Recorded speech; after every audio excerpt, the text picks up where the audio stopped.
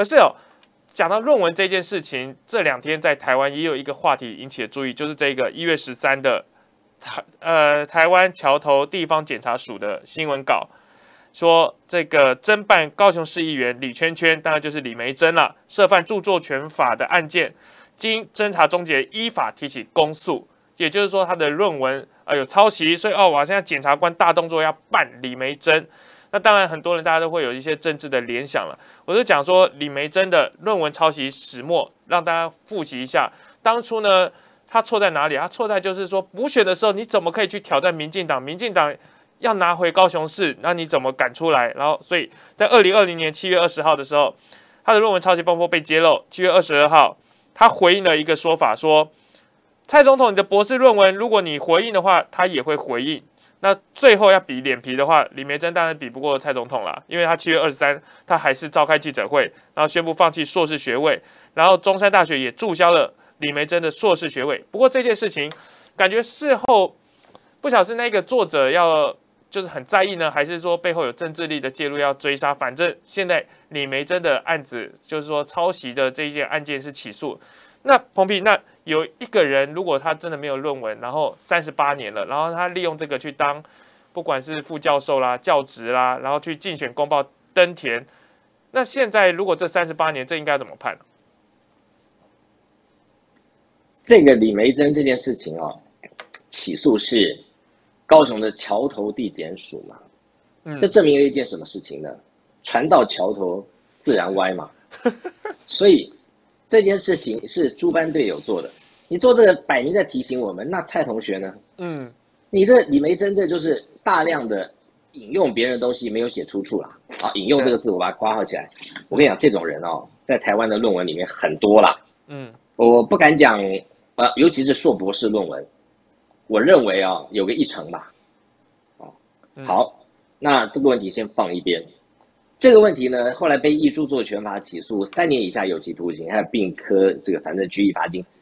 那蔡同学的不是3年那个至少30年所以我觉得桥头地检署呢也蛮幽默的，他怕大家忘记论文门，没事起诉一下李眉蓁，给大家对比一下，我觉得是这个意思吧。对，桥头地检署里面也有这个背骨仔，就是像没事给蔡总统惹麻烦。所以这个案子是不是到最后不了了之？这不知道，因为这个要不然每次吵下去，你看李眉蓁如果再出来，就说那蔡总统的博士论文呢，你也不讲一下怎么办？不过蔡总统最近应该是说蛮顺的，手气蛮顺的，应该讲说大家会觉得说去年年底的4大公投啦，那包括了上礼拜中2的补选啊，然后还有呢台北这个地方立委的罢免案。通通过关，其实好多的政治评论说，哇，那蔡总统应该会越来越随心所欲，要做他想做的事情，不管他要修什么，要干嘛要干嘛。不过我看到最近蔡总统倒是下乡去帮忙好多人，然后也讲了很多话。我们先来看一下好了，我就是让大家回忆起来，因为我发现这个套路，之前彭P也讲过，接下来他要巩固他的权力，是为了。大家觉得是因为怕权力跛脚，但是你认为说他是为了怕后续万一因为论文门的关系被追杀的话，或是说被斗的话，他需要有他那个权力在，或是他需要有那个把柄在，要不然他很可能下场会不好。最近你有觉得有这样子感觉吗？首先我讲一下李眉蓁的这件事情。李眉蓁被人家检举论文抄袭，在选前他立刻开记者会承认，哭得梨花带泪。蔡同学呢，到现在还凹成那个样子，对吧？那就很清楚啦。所以哪一个人罪无可逭，这个很清楚。那蔡英文下台没有用啊，就算你整个民进党整个国家机器要照他没有用啊。我们在国外还有很多管道，会让他非常难堪呐，不是只有我一个人。你知道在海外。不管现在海外的蓝绿大河流啊，就是对于这个蔡同学的恶行恶状已经到了无法容忍的地步。不管是蓝是绿，现在已经没有这个分歧了。那有一些铁杆绿的呢就不说话了，就在论坛里面完全不说话，真的不说话。那现在是这样子一个状况。至于他卸任之后逃不逃得了，当然逃不了嘛。他的法律追诉期还很长他要拖多久啊？他的很多案子都很长你看看他最后一次选举还用假学历，对不对？他到2020年的选举还用假学历，你2020加20年吧，你躲到2040年嘛。所以为什么他要把它搞到2049年，就是138年的原因是这个嘛。现在这个画面荧幕上这画面最经典嘛，你去看看他的那个立可白的痕迹，而且那个立可白是白亮亮的，在一个泛黄的纸上面出现白亮亮的立可白。我说总统府的幕僚，这种东西我要是你们的话，我绝对不会把老板的东西拿出来呀。真的，我吞到肚子里去我都会吞的啦，我不会把它拿出来，这不是摆明要陷害老板吗？所以来不及了啦，这些东西通通都被截图，被送到云端，被送到法庭去当呈堂证供了。所以蔡同学，来不及了，忧伤痛悔的心，上帝必不轻看，你剩下唯一的一条路。是我看到这个现在这个资料，我会想到有这个前2天吧，我就真的访问到那个阿童仲彦，他就也带了他的那个所谓的伦敦，应该不是英国伦敦的剑桥硕士，这的确有一些部分泛黄，可是真的泛黄的这个样子没有这么的不自然，就是你要黄的地方很黄，但是有部分又有立可白。然后呢，他的资料也是一样，要什么有很齐全。那当然就觉得，真的，一比就知道了。那为什么他从头到尾就拿出了这个看起来轨迹疑点重重的这种原稿，然后剩下相关的什么资料都拿不出来，所以一比真的比得出来了。但是我刚才回头来讲到说，因为看到最近的几场所谓的民进党在打选战大胜或什么，我觉得再加上之前他不是说要把这个6都的名单，就是提名的名单掌握在手里，然后最近又常常向下乡去放利多，我就想到了他是不是承袭了一招。我这边拿出来看，就很经典的一段对话了，就是当初扁案的时候，你看陈信宇讲说，那些有钱的人有拿去选举的人，现在每个人都出来假清高，苏贞昌没拿到钱吗？谢长廷没拿到钱吗？陈菊在高雄没拿到钱吗？为什么要把这句翻出来呢？等一下我们会给你看一下。最近蔡总统的行为做法很特别，但是我们现在听听看，回味一下这段很经典的陈信宇的访问，或者陈信宇的不平之冤，我们听听看。选举的时候，民进党那些人，谁选举不需要钱？我办哪个选举没有给他们钱，没有让他们去选举？在我死之前，我要把那些人全部讲出来啊！我不能叫死的不明不白啊！是哪些人？要死也没关系啊！你说是哪些？民进党那些有拿到我帮他选举补助的钱啊，他们有照实申报吗？他们拿到口袋以后，他们拿出来选举，他们剩下的钱，他们有照实申报吗？那我爸给他们捐助的钱，他们在选举里面的申报财产里面，他有写说是陈水扁给他的吗？还是他们那一笔也是隐匿起来，也是不实申报？那些当初有拿钱的人，有去选举的人，现在每个出来假清高。你以为要台湾独立就不需要钱，要选举就不需要钱？然后每个人来围攻我，现场你们没有孙子吗？苏贞昌在那边刚嫁女儿，每个人只围攻我，我才去死了，他们就高兴了吗？苏贞昌没拿到钱吗？谢长廷没拿到钱吗？陈菊在高雄没拿到钱吗？那时候办爱河的那一个游行没拿到钱吗？好，为什么我看到这一段对话，我突然觉得对照起来，现在有2.0版。我不知道当初所谓陈信宇讲的钱到底指的钱是什么？是到底是公帑呢，还是民进党的经费，还是陈水扁自己掏腰包出来赞助这些人？但是他说这些人后来都来做假清高。可是蔡总统是不是学到2.0版？因为我看到了前阵子啦，就是说所谓高雄要去台积电去设厂，然后呢，蔡总统还帮陈其迈站台的时候就说：“哎呀，陈其迈好烦哦，半夜都打给我，我都没办法休息睡觉。他就是一直在关心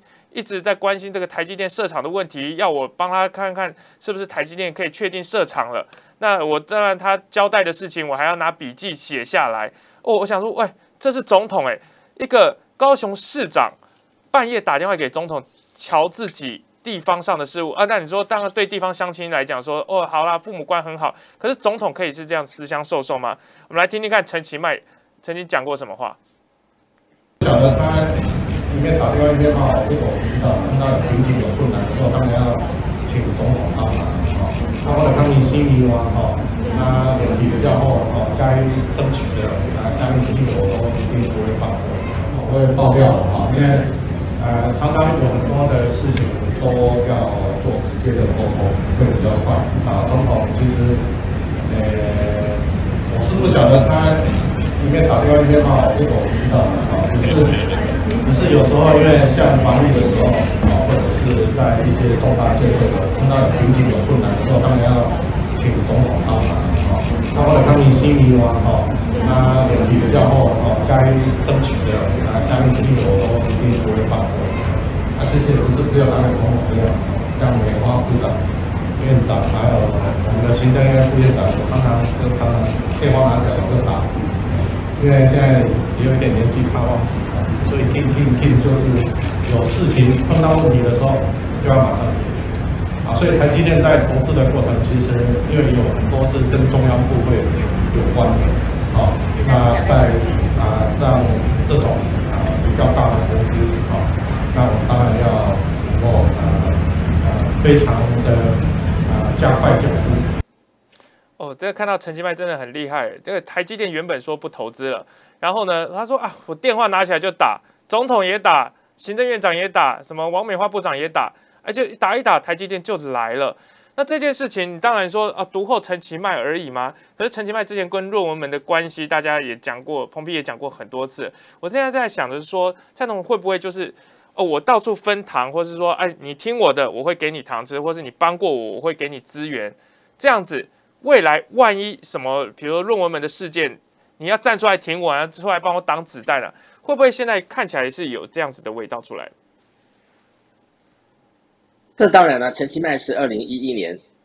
去偷渡论文的是5人小组，中间的一个嘛，所以很清楚啦。那包括张晓月，包括陈其迈，包括萧美琴，然后包括谢志伟。另外还有一个没有入镜头，就是张祥慧，但是张祥慧也入了镜头，后来我们在别的脸书，在陈其迈的脸书上抓到这个画面。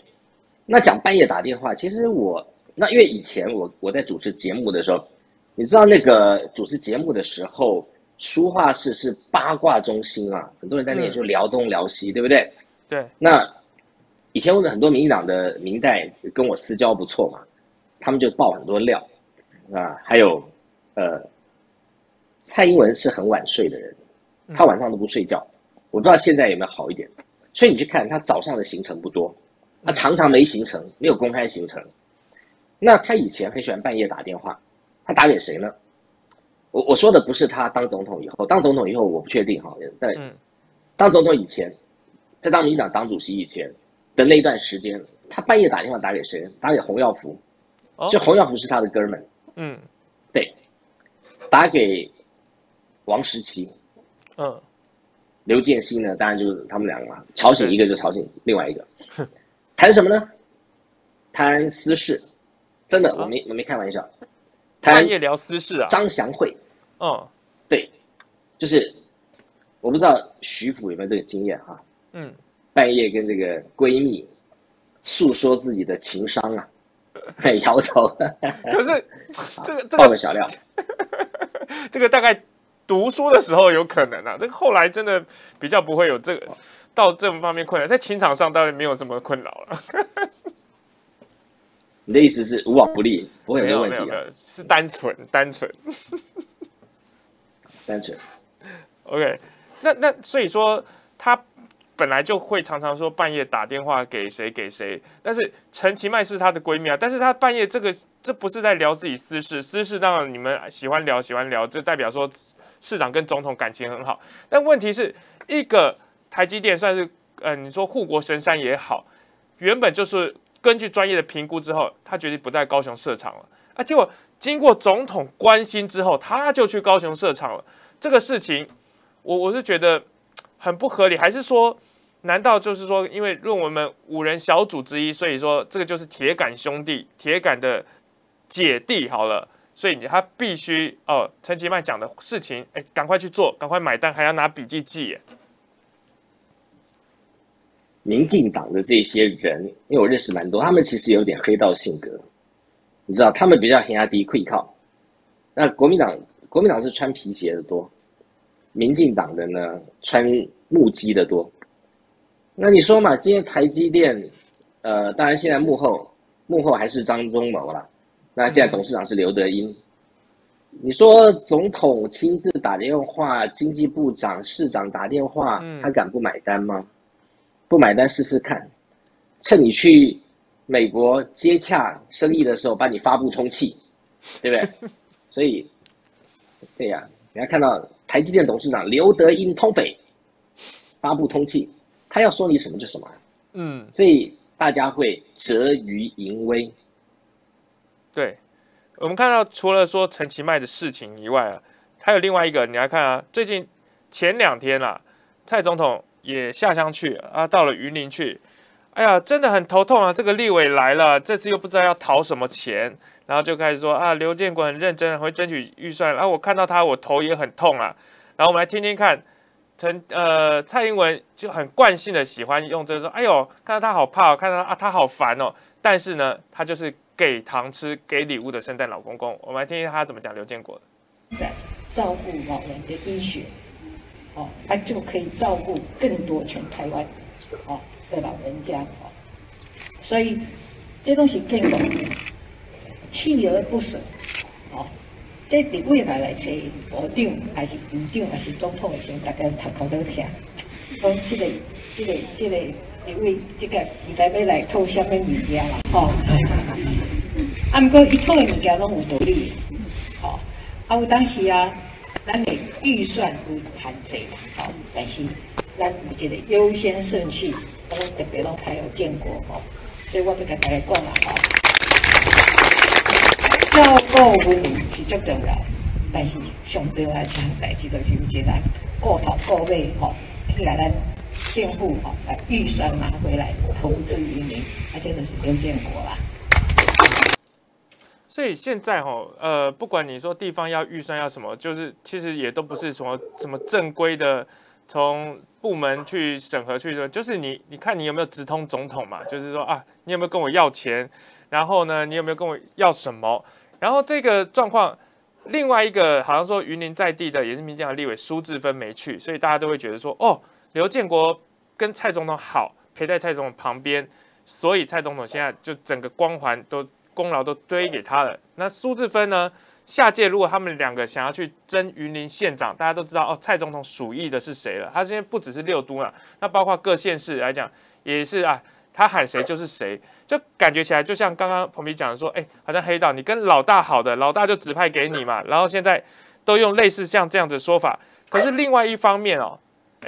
包括这个在中2补选之后，然后这个或是这个在那个罢免案没过之后，宜兰的县政府就被搜索了，宜兰县长就被约谈了，说卷入弊案。那今天早上当然是用5保请回了。然后另外一方面，什么卢秀燕现在也因为严家的案子啊，就是说现在什么公然包庇啦，现在有贪污治罪条例啊、图例啊等等，就感觉起来整个国家机器在动起来，就从你县市长选举已经开始打，那是一层一层的，好像一直在巩固所谓蔡总统的权力核心了。没有错啊，所以我一直苦口婆心的呼吁在野党，今天蔡英文的论文门，他其实是没有刑事豁免权的。刑事豁免权像阿扁或者是马英九这种，也是因为他在总统任内做的事，跟他的职权相关，不管是国安密账，或者是他在这个处理党产，所以他有保护伞。今天一个人是在他27岁的时候干的事情，而且他利用这个去谋夺了总统的大位，这怎么会有保护伞呢？这怎么可以拿来做这个不追溯呢？在这段时间之内，这是完全不一样的东西。他今天用了这一个诈欺的手段谋夺了这个大位，所以这个大位当然不能够作为保护他诈欺手段的保护伞，这个是逻辑吗？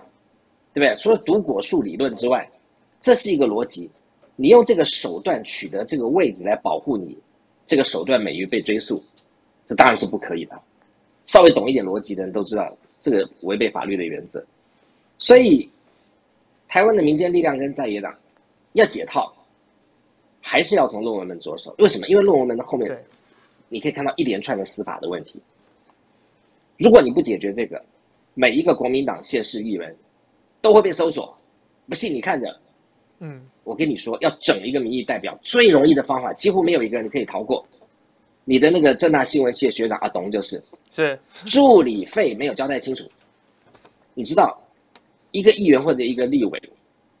他有很多的助理。比方说，我举个例子来讲，假如我今天是委员，偶尔会欠这个徐府一个人情。比方说，我说，徐府，我跟你调那个我上节目的几个影片，或者是说，你帮我写一个什么东西。如果我们俩交情够好的话，你会帮个忙嘛，对不对？对。那我总不能老是占你便宜啊！你帮我忙，我完全没有给你润笔费嘛，所以我就拨一笔钱。我还是按照行情哦，我可以麻烦你一下，但这个账没法出，对不对？对。所以因为你不是我的助理啊，对，所以我就用我的助理的人头名义领了这个钱，然后去出这个账，通通抓起来，没有一个例外，这就诈领了。对，所以对，所以台湾的立法委员、县市议员每个都有事，国民党、民进党、民众党通通都有事，他把它握在手里，选举到了，一个一个拿出来玩，这就是今天，所以不能够放任台湾的司法作为政治的打手。如果不把黄伟绳之以法，不把刘成武、姚念慈、黄国忠、邢太昭这些人绳之以法，你等着看，你国民党再去做任何的地方选举，你每个都会被司法清算。我真的不骗你，你看李眉蓁就知道，他已经选了这么久了，选完这么久了，论文抄袭到现在被弄出来，然后那个民进党的议员王淑慧，算是个蛮有手有为的人，因为他从事党外运动很久，从小妹开始做起。他是少数民进党没有吃香喝辣的人，他也是少数在我节目当中敢直言批评蔡英文的人，那就果然就有事。也是助理费，什么诈领助理费，没有一个议员，没有一个立委能幸免啦。因为这里面有很多的账，你看嘛，他们诈领的钱什么20年、10年300万，1年20、30万，你笑死人了。你用1年20、30万去办一个立委贪污，那蔡同学呢？所以这个根本的知道还是要把台湾的这个司法弄好。所以我的《恶官》这本书啊会出，而且会好好的把这些恶官一个一个揪出来。大家都很期待《恶官》这本书，而且刚刚彭P讲到说，追根究底啊，就是说你要想说，比如说在野党的力量，你要怎么合纵连横啊，怎么我们要修改路线或什么？你说最关键还是在论文门这上面要追到底。其实这一句话，我今天正好早上听广播的时候，孙文总学校的校长张亚中他受访的时候，因为他在谈他们国民党内的事啊，朱立伦啊怎么样，他就讲说，他其实从头到尾就是在讲说，论文门这件事情就是他有法律的依据，他有证据在那里，从头到尾就是要从这个点，他一直很主张说国民党应该要抓着这个点去打，然后甚至他也提到您的名字，他就说我们在共同的利益上，就是说希望台湾更好的状况下，统派跟独派为什么不能合作呢？他就讲出这样的话，所以他说他结合大家的力量，如果你对现在的政府、对现在的执政非常非常的不满意的话，他就说其实就是论文门就是唯一的解。其实我今天早上也听到张亚中在接受广播的时候也是这样子谈到。是的，国民党内脑袋清楚的应该不止他一个吧？如果只有他一个，那个国民党真的就挂了吧？所以接下来罪证确凿，而且刑法非常清楚，又不涉及总统的保护伞，因为这是个人行为，那又是作为谋夺总统大位的诈骗工具，所以总统的这个位置当然不能够回头去保护取得总统大位的工具，这很清楚。那我还是不知道那些人为什么不想追，不过无所谓。我们这些同学，包括徐福，我们踽踽独行了2年多，在这路上呢，没有别人，对不对？爱的路上，我和你，就是只有我们几个人，也没差。反正我们习惯单打独斗，那就继续打下去，天总会亮的。就明天会更好。对，我讲到这个，我就要讲到这一位啦，就是有些人就是真的，彭建国就是在前几天，当然轻生的事情，大家都觉得很遗憾，也会觉得很讶异，但是就很符合现在主题，很多人就觉得不公不义的台湾，我生不如死，这是他连续留的最后的遗言，就是大家会觉得很傻，但是有时候也是真的，有些人会觉得一股气，就是觉得怎么可以这样子，然后就是觉得气不过，然后有时候可能会冲动，当然希望大家还是平心静气的，还有过好的每一天。不过庞老师这一件事情，我有在这个政经关不了听到说，其实彭P跟他也有一些渊源啦。对，他的办公室的助理，后来有没有当主任我不知道，好像不是很重要的一个助理，是我台大新闻所毕了业还私交非常好的一个学生，非常优秀的一个学生，所以因为这样，所以常常他会跟我说，他一直在庞建国的委员的办公室，所以他常常会跟我讲庞老师的事情啊，然后偶尔我们也会有一些共同的交集啦，所以我很遗憾。那林环强教授说，他其实是论文门当中蓝营第一个揭露，他写过文章要求监察院要彻查，那是2019年9月份的事。然后庞建国2019年9月，2年多前哦。是对，绝大部分人根本就不相信论文门，觉得彭P笑了。他第一个维文要求监察院要查的，所以我说花妈也害死他，他跟花妈检举了，那写文章，监察院当然不会不知道，对不对？他不去查，2年多他一定很失望。不过，我其实奉劝大家与其诅咒四周黑暗，不如燃亮一支蜡烛啊！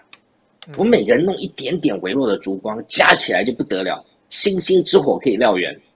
是每个人去伦敦政经学院、伦敦大学 whatdotheyknow.com 用 Google Translate 问他1-2个问题，再蠢都没关系。伦敦大学早晚会踢笑，真的，他不能不回答你啊，因为他们有一个自由资讯法，他不能不回答你。然后他会发现说，哇，这种 English 也敢来问，表示什么？这件事情连菜市场的阿嬷都关心了，对不对？不是只有教授，3个教授，也不是只有什么专栏作家关心，所以大家真的去 whatdotheyknow.com 那些阿公阿嬷阿公阿婆他们一定还在讲嘛该你每年生意的，每年生意的，叫你的小孩帮你，很简单，然后叫你的小孩呢 Google Translate。Google Translate 出来的英文程度有时候比我好所以无所谓然后拿起来贴过去，就去问伦敦大学，一定要回答，他早晚会踢笑。他知道说，原来台湾有这么多人在关心，不是只有这个中共同路人、通缉犯关心，有这么多升斗小民都关心，这招有用。我们不能期待国民党的要员高官能够做什么，我们就动起来跟恁囝讲拜托，替老爸做这件代志，替老做这件代志这种来了然后来做一件事情，好不好就这样子。所以这样子下去伦敦大学只要在 whatdotheyknow.com 收到了20封信，不要多了一都踢笑，他就会气手，他会知道说原来已经是遍地开花。对，刚刚彭P有讲一句这个金句就是与其诅咒黑暗，不如就点亮一盏烛光。就是与其这样子抱怨的话，不如我们其实也可以付诸一些行动。刚才彭P鼓励大家，最后一点点时间，因为彭P我记得好像连续有2周问我高端现在怎么样了，我就来跟这个远在美国的彭P来报告一下高端的状况。最近今天这2天发生的事情，又是说有民众要去打流感疫苗的时候，结果被